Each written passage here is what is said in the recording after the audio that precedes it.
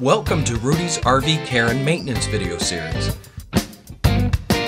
Today's helpful RV roofing care ideas are presented by Rudy's good friend, Mark Polk, from RV Education 101.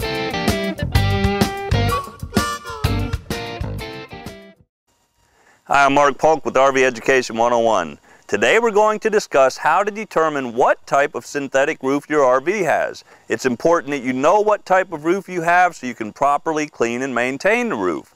By the end of today's demonstration, you'll be able to determine what type of roof material this is and what type of roof material this is. Let's get started.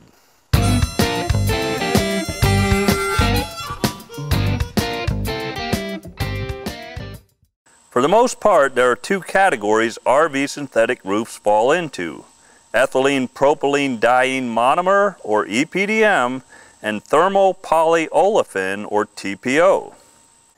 You may have heard some different techniques for determining the type of roof you have, but we want to demonstrate a surefire method so there are no questions left unanswered. The first and easiest method is to go inside the RV and locate an overhead roof vent. Using the proper type screwdriver, remove the vent trim ring. Most RV manufacturers will have a section of the roof stapled to the inside of each of the sides of the framed opening.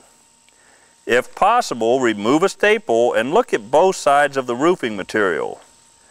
If one side is a white or dove color and the other side is black, it is EPDM.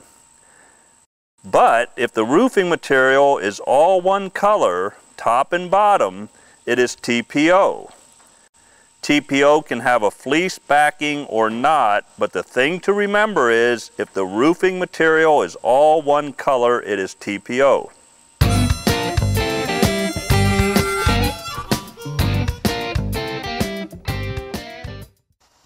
If for any reason the first method doesn't work, you need to try method number 2. This involves a bit more work, but the outcome is you will know what type of roof your RV has. Using a stepladder, go to the roof line at the rear corner of your RV where the termination bars or trim strips attach the roof to the side walls of the RV. Caution: safety first. Whenever you are on a ladder or on the roof of your RV, exercise caution. Remove 3 or 4 screws from the side trim strip. Hold the strip back from the roofing material just far enough to examine the back side of the roofing material under the trim strip.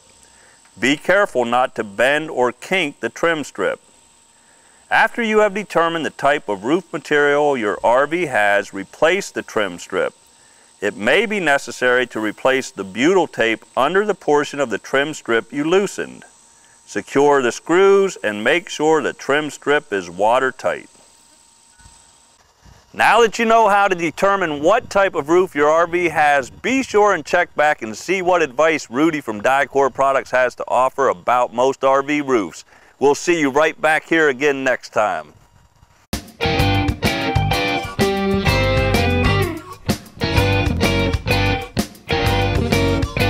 We hope you found this video helpful.